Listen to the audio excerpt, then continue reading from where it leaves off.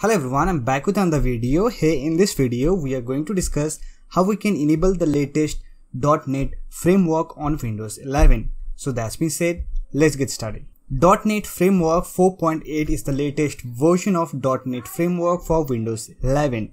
To enable it, simply click on window icon and here search for control panel.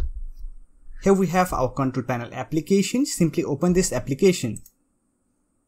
Now here click on programs and here you will find program and feature option. Here simply click on turn Windows feature on or off. It will open Windows feature window from where you can turn on and turn off Windows feature. So to enable the latest version of .NET Framework, that is 4.0 version, simply click on this plus icon.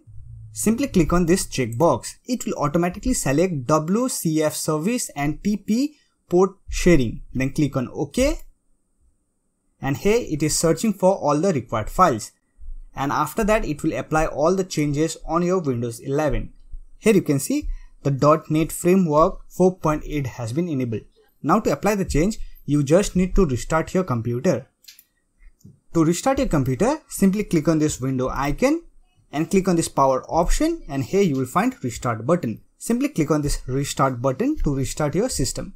After that it will get enabled on your Windows 11. So that's it. This is how you can enable .NET Framework 4.8 on Windows 11.